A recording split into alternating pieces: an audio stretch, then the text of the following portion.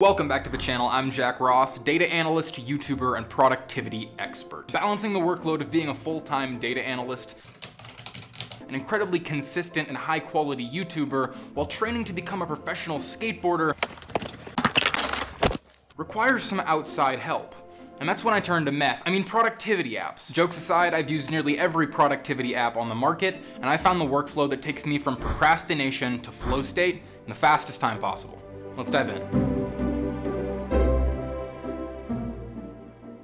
My productivity workflow has 3 stages, and that's manage, plan, and flow. For manage, we're gonna be using Notion. The first part of any workflow is having an idea. So you need somewhere to collect and iterate on those ideas, and that's why I use Notion. The first place you land on my Notion is the video tracker page. And this template was developed by Thomas Frank, so you know this is pretty damn productive. As you can see, there's a video title where I have name of the video, followed by a status. As you can see, some of these are published, some are filming, some are scripting, when they're gonna be published, and some tags about them. And each one of these rows is actually its own page. So let's say I wanted to go to my first video. Inside, a list of all of the B-roll shots that I needed for that video, and whether or not they're gathered and actually inside the video. I have a section for my title ideas, a section for keywords, some research, and finally a large section for scripting. The next page I have on here is a life board. Basically everything that I do and want to do and want to get better at, I kind of track all the different aspects of that. As you can see, I have a bunch of things that I want to do that aren't started yet, and some of which I actually have plans for inside, and some of I've already started, like skateboarding. I have a couple of things knocked off this list, and I use these anytime I want to just go out and try to get better at something. I can simply come into this board, find whatever it is I want to work on, and say, today I think I'm gonna work on my switch ollies. And that gets me closer to getting towards the goals that I really want to achieve. I also have a page for everything that I have archived and no longer use on a consistent basis, but still would like to keep. Like for instance, my 2021 job search board. When I was applying to data science jobs, I tracked every single application I sent in, and this allowed me to follow up with people really easily and allowed me to always stay on top of interviews, as I could just create a page inside here for each one of the prep work. I also have a page where I can just throw information that I think is cool called Good Finds. I do this so whenever I see something cool in the world, I can just throw it in here instead of having to remember it, so I can go back to it later and try to extract some value from it. Another super pro level feature in Notion is the ability to make these awesome timelines. This is one of my favorite things to do when I'm unsure of what the next few months of my life looks like, and I've actually done that for exactly what's going to happen in the next few months. I'm gonna move out of the apartment that I'm in, I'm gonna move into a new one, and I've been able to actually visualize all of these different things. When I'm visiting my family, when different holidays are, when my company is shutting down and I don't have to go into work. Makes all of these things to where you don't have to remember them. I also have notes from courses I'm taking. At this point, I'm taking the Part-Time YouTuber Academy course by Ali Abdal, and I've taken some notes on the first live session,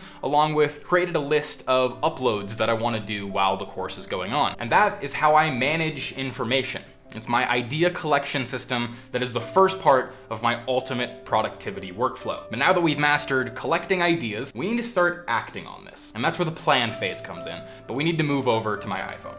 The next phase of my ultimate productivity workflow is planning, and this involves creating to-do lists for specific goals inside of Google Keep. I use Google Keep because it is incredibly easy to navigate, and it's a pretty simple app overall. Plus, it has integration for mobile and desktop. On the overview page of the app, you can only see unchecked boxes on your to-do list, which is really nice for seeing outstanding tasks at a quick glance. But you can also enlarge the note and see completed items. Another feature I love about Google Keep is that you can add images to your to-do lists, which works perfectly for this note about creating a thumbnail for an upcoming YouTube video. Since the task is fully complete, I can either delete it or put it into the archived folder. I'm gonna archive this one so I can come back to the thumbnail later. Another game-changing feature in Google Keep is the ability to filter by label. I've added multiple labels to each one of these notes, and as you can see, they are all labeled as productivity app tier list, so I can filter by that label and just see tasks related to this video. I can also get a little bit more specific and filter by any editing tasks that I have left. You can also edit the color and style of each one of these notes, and as you notice, my editing note is the same color as my post-production notes, and I would like to change this.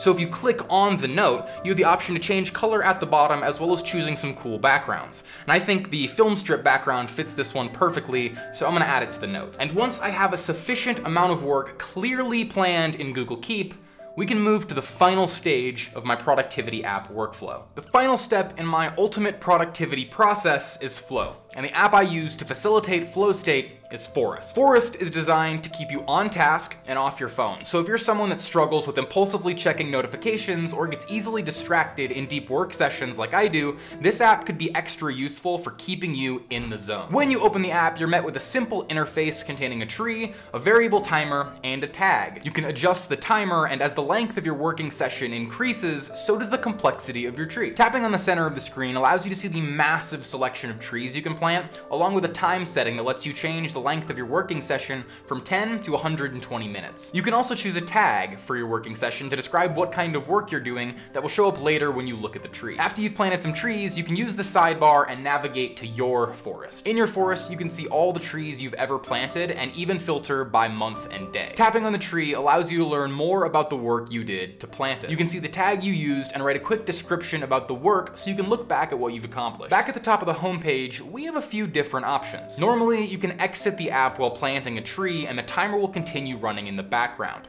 But if you're really trying to stay off your phone, then the deep focus mode will make sure of that by slowly killing your tree if you leave the app. And to get super hardcore, if you enable the plant together mode, then if one of your trees dies, then so does your entire forest. If you're really trying to stay in flow state and knock out your work, then these modes will be extra useful. And as a final bonus, Forest lets you plant real trees. Once you reach 2,500 coins, which you can earn from planting virtual trees during your deep work sessions, you can plant a real tree through Forest's partner, Trees for the Future. Planting real trees doesn't necessarily make you more productive, but it does make you pretty cool. That was the productivity app workflow that takes me from procrastination to flow state, and I hope you can use it to make your day a little bit more productive. Please consider liking this video and subscribing to the channel, and I'll see you next week.